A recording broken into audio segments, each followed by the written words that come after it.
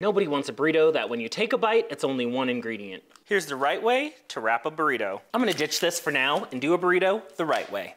Most important before you get filling and rolling is warm your tortilla. You can do this directly over a burner, in a dry skillet, or even a few seconds in the microwave. This makes the tortilla more pliable and less brittle. Muy importante, you wanna make sure all those ingredients are evenly distributed. For sour cream and guacamole, I like to do a smear of it on, so it's all spread out. You wanna make sure you have a decent border of tortilla around your fillings, that way you make sure everything fits.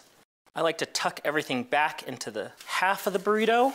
I'm gonna pick up those sides, flatten it out, pick up the back, tuck everything in, tuck in these corners, and roll her up. I mean, come on, 10s across the board. Bonus points, toast the bottom of that burrito in a dry skillet. It'll keep it sealed and it'll add extra texture. Now that is burrito goals.